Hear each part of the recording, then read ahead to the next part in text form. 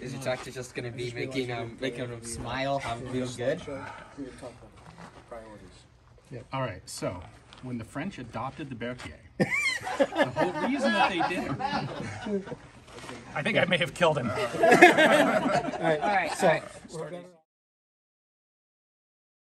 Hey guys, thanks for tuning in to another video on ForgottenWeapons.com. I'm Ian McCollum, and I am joined today by Mr. Myles Francis. Because not that long ago, I went ahead and took a TCCC course from you. I was looking to get a little more medical education, first aid education, something a little beyond the typical like first aid CPR kind of thing. And we got hooked up with you, and you do, well, first off, what does TCCC stand for? So Tactical Combat Casualty Care was originally a research project. It was started in Naval Special Warfare and then kind of got brought out into the rest of the special operations community and then trickled down into the conventional military at the end of the 90s into the early 2000s.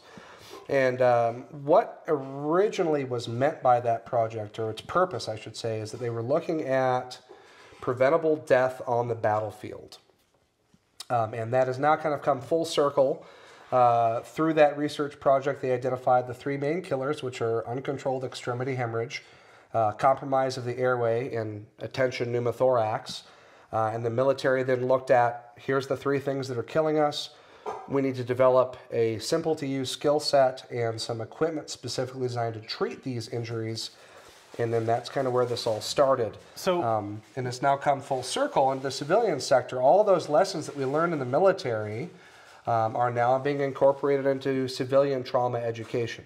What I find really interesting about this is, in some ways, from like the Civil War through Vietnam, there wasn't a lot of change in medical care. In some ways, there was a lot. Like by Vietnam, wounds were a lot more survivable because it was a lot quicker to get guys to the hospital. Like we had helicopter evacuation. If you could survive an hour, maybe less, maybe a little more, helicopter comes in, they load you up, boom, back to the base, you're in a hospital, and you've got like total trauma care surgical treatment facilities. Correct. In World War I, it's going to take you a lot longer to get back to a significant hospital. The difference, though, is, as I understand it, was in the survivability of can you last long enough for the evacuation to get there? Like in the Civil War, if you couldn't last half an hour, didn't matter. It was going to take you a day to get to a hospital. In World War I, it was going to take you a day to get to a hospital. By Vietnam, okay, you're an hour away from a helicopter, but what if you can't make it an hour? And that didn't change really until, well, TCCC became fully embedded in military doctrine. Right, and even in the Korean War, that was like the infancy of helicopter-based medical evacuation. Really kind of came into its own in the Vietnam War, as you were saying. Even going so far as how far it's advanced now, when I was in Iraq, I mean, there were usually 4 to 6 Blackhawks just circling the city in any given day. So as long as you could survive to the helicopter, and that's where TCCC plugged that gap. They said, what are the tools and techniques that we need to be teaching every single soldier, sailor, airman, Marine, to get you to survive long enough to get flown to a surgeon? I guess where this applies to day-to-day civilian medicine is, okay, there's a 15-car pileup behind a semi-truck on the freeway. Anyone who can survive until the ambulances get there is probably going to be okay. They're going to get to a hospital. But what are the things that you can do if you're a responder before the first responders? What can you do to save a life for someone who might not be able to survive until an ambulance gets there otherwise? Correct. And the same three things that were identified in combat trauma are mirrored in civilian trauma. Obviously, there's different mechanisms behind those injuries. You know, in the military, we see a lot of blast injuries and penetrating trauma from bullets and stab wounds and shrapnel injuries. We do see some gunshots here on the civilian side, but nowhere near as much as the military does. But there are industrial accidents, there's farming accidents, there's, as you mentioned, car accidents where you're just as likely to need to know how to apply a tourniquet or pack a wound or put a chest seal on or any of the other things that we teach in this class. Yeah. So the three main components, as I came away discovering, were, I think you already said these, a lot of bleeding, especially on an extremity, and loss of airway, which is like your tongue plugs your throat, you can't breathe, and you die of asphyxiation. Easiest way to explain that, yeah. Or tension pneumothorax. So you went over the percentages in class, and it was like 90% of the preventable deaths found in retroactive combat studies were just bleeding. A small percentage of them were tension pneumothorax. What the heck is tension pneumothorax? Right, and there were a bunch of studies that all pretty much mirrored themselves, but a tension pneumothorax, the easiest way to describe that without getting too sciencey here is air that builds up between the wall of the chest and the lung. So our lungs expand and contract as we breathe.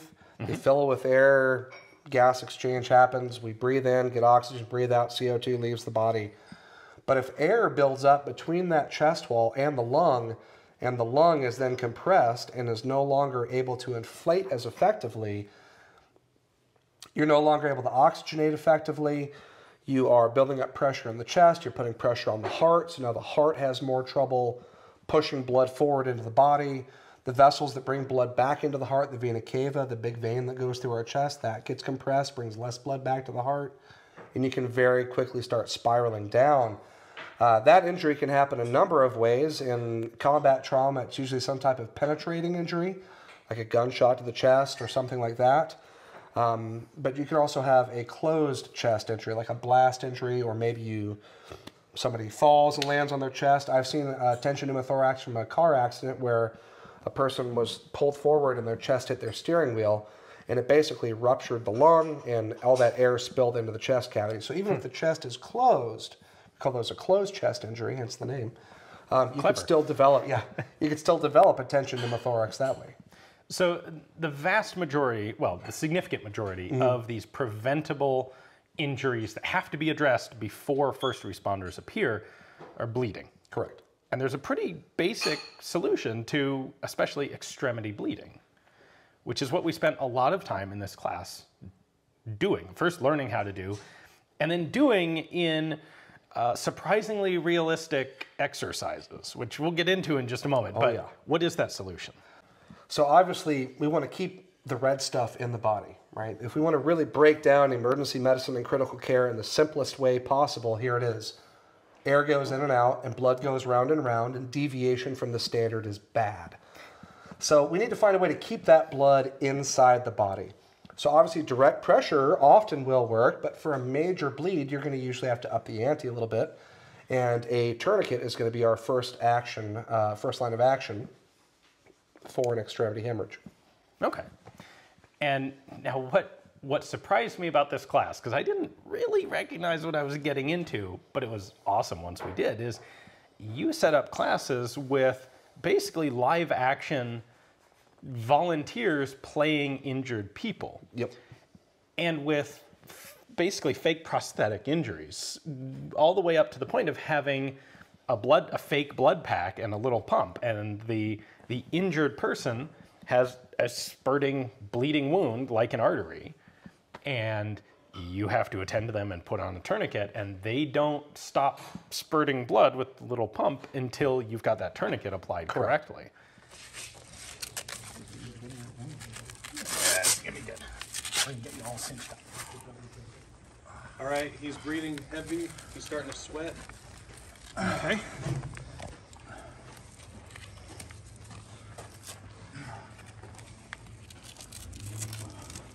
So it really was, this wasn't just classroom, textbook sort of instruction. This was, okay, we've learned what the theory is. Now, here's a guy who's moaning in pain, lying on the ground, spurting blood. Fix it. Like, deal with it. And then the course got more intense from there, and it turned into, okay, well, there's 3 of you. Now there's 4 people lying on the ground with all sorts of assorted different injuries. Fix them all. So that's chest seal. So we have to seal it. Okay. So you exhale really good when we tell you. Chest seal is preferable to gauze. Yes. Okay. It's the only way that you can treat this. Yep. Okay. So. Because that holds bigger than your needles. Yeah. Perfect. It should stick nicely. Okay. Big inhale. And then when she's ready. Okay. Right, okay. Big exhale.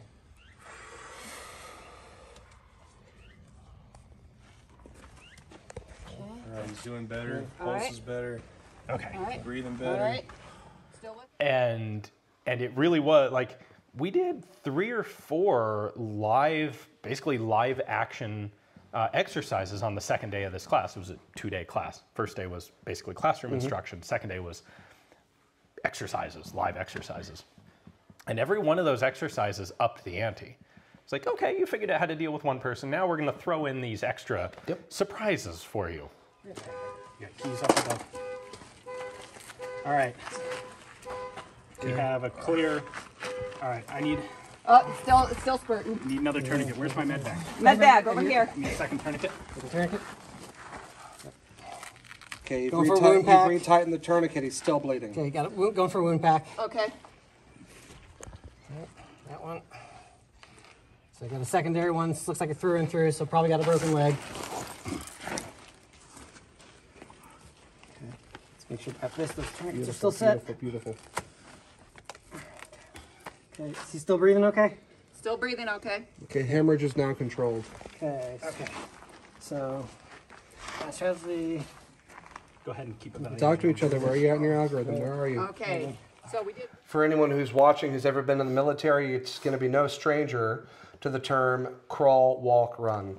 And that's exactly how I approach all of my classes. You know, day one, predominantly classroom, a couple of videos, and some breakout labs where we practice, you know, wound packing and how to apply a tourniquet, how to manage chest injuries, airway management, basic skills, splinting.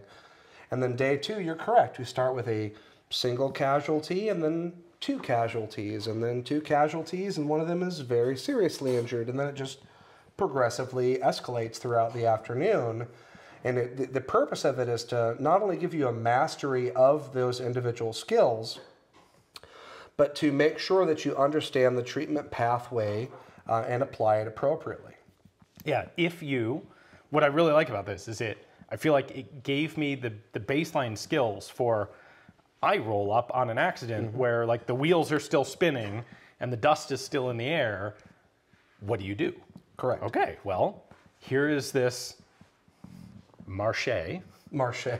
So learning French, for me, the mnemonic is it works. Marche. M-A-R-C-H-E. I'll give you that. So, and what Ian is talking about is basically it's the order of priorities in treatment and trauma. So M is massive hemorrhage, A is airway, R is respiratory, so breathing, chest injuries. C is circulation, H is head injury, hypothermia. E kind of just covers everything else, burns and fractures and eye injuries and all that other good stuff. And then of course evacuation. Yeah. After that. So it's like here's your procedure checklist of what do you do when you find I don't know, maybe an unconscious person, maybe a person who's in shock in their car on the side of the highway, or if you're in the military, someone gets shot or an IED goes off. What do you do to assess the people around that injury? So I had a great time. To be clear, like I paid for the class and I went into it with no plans to do any particular video, but I really enjoyed it. And I think it's really valuable information, in particular for people who are either shooting on a regular basis or carrying a pistol. Yep. If you're ever in an incident where a gun is discharged in public, you might or might not be the person who needs the gun, but there will definitely be someone there, well, much more likely to be someone there who needs emergency medical treatment. And if you can be the person to provide that treatment, wouldn't you want to be? And if you're out at the range, accidents happen. Like I've been involved in that. I've been the guy who was bleeding onto a shooting mat. Fortunately, it wasn't traumatic at all, but we didn't know that right at the beginning. Yeah, you're about to spat. All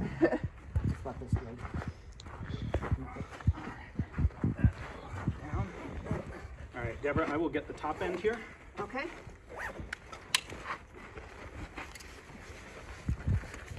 Alright, his arm wound is spurting blood again. Okay. Recheck the tourniquet. Tourniquet is good. He's still squirting blood. Okay, second tourniquet. Second Tourniquet. Okay, pull. Arm out of the sling. Is there room for a second tourniquet above? Yeah. A full size or? No, there's no room above. I can put one below. Will it? Okay. I've got room between the first tourniquet and the wound. Okay, then let's do that. So this would be one of those cases where you do a second picture. Yep. Did you put it on wrong? Okay. Don't worry, we can make this look really cool in post.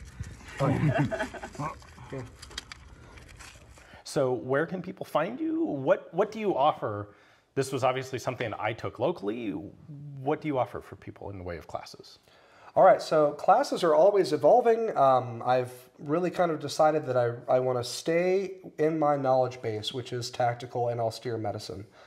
A couple of years ago when I started the company, I also did firearms classes, but I'm really a lot more passionate about austere medicine. So right now we're offering the 2-day TCCC class. Next month I am launching my Medical 2 class, which covers, the easiest way to explain it is primary care in a grid down setting. So we cover things like dental emergencies and wound management and how to diagnose certain maladies. If you've ever been in the military, the term sick call probably comes to mind. It's kind of a sick call course.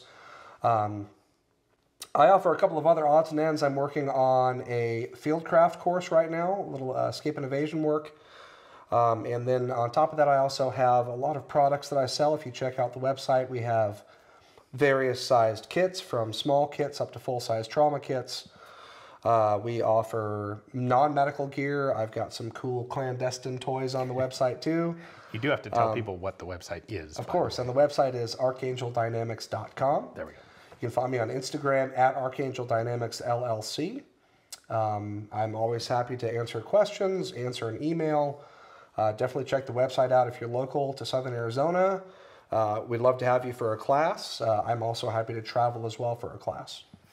And hey, if you're on the other side of the world, Stop the Bleed classes or TCCC classes are available fairly widely. Oh, absolutely. This isn't a really niche U.S. specific thing. So this is, as I understand it, really the basis of current modern military combat medicine, and also, as a result, the basis of a lot of emergency trauma medicine in the civilian world. Absolutely. Anyone that's ever taken a CPR class, even in the last 10 years, and has continued that education, has seen that change. We used to teach airway trumped everything, airway, breathing, circulation, and it was the same way in our trauma training. Airway trumped pretty much everything. But that March pathway, we call it something a little bit differently in civilian medicine, but it's come full circle now. And TCCC, as you said, is the basis of modern battlefield medicine. Every NATO country, their military goes through this course. There you go. Well, thank you very much for joining us. Yep. I know it's not a gun video, but I think this is something that's really pretty darn applicable to many of the people watching. So hopefully you take this and decide to go find a good class and educate yourself a bit more if you don't already know it. Hopefully you enjoyed the video either way. Thanks for watching. Tie it first. Look on the bright side here. The last guy this happened to, we slung his arm up and then remembered we had to bandage it, and of course I did. So you're in good shape. Okay. Do not admit things like that to the patient. Okay. This is going to hurt. At least not so you transferred care. There you go. And around.